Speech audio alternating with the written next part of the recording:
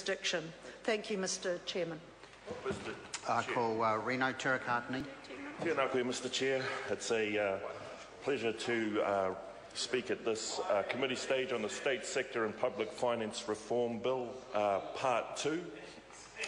And I'd like to start with a verse from a rap from Vincent Price. Darkness falls across the land. The midnight hour is close at hand. You might know the rest, Mr Bennett, but maybe not. Maybe not. Maybe he wasn't into Michael Jackson. Maybe you might know another one. But the midnight hour is close at hand. But I shall make my contribution on this part too, sir, because this is a very important piece of legislation. The Public Finance Act is, a key piece of legislation which governs the use of public financial resources.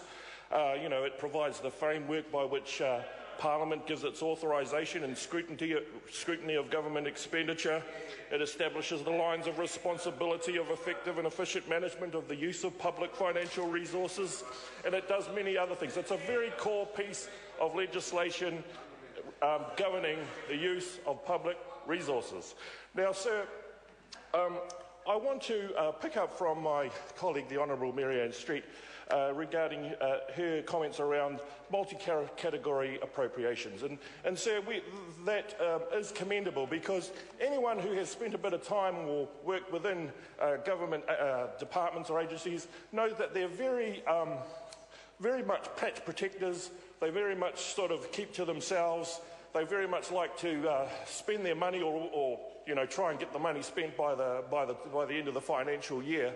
And there isn't necessarily that sort of close relationships with other departments, particularly when there's a common outcome that they should be working towards. So that is commendable that there is now the provisions provided for in this bill that there'll be multi-category appropriations, so that's across multiple categories, to allow that different types of expenditure so they can be grouped into a single appropriation. That's a very laudable aim, sir. And it also makes it clear that other departments as well, as the one administering an appropriation, can incur expenses against the appropriation.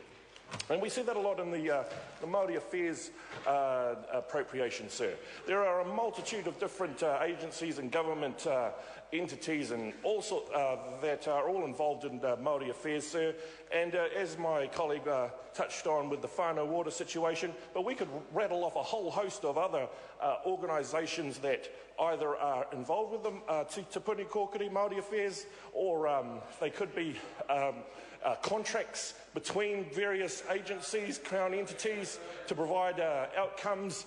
So there's a whole multitude of different relationships that they have, and it's important that that they get a better structure and more financial discipline around the way that they conduct their affairs, and that they also report on their outcomes. So those are very commendable aims in this part too, sir. Also allowing the annual reports of governments to be presented together.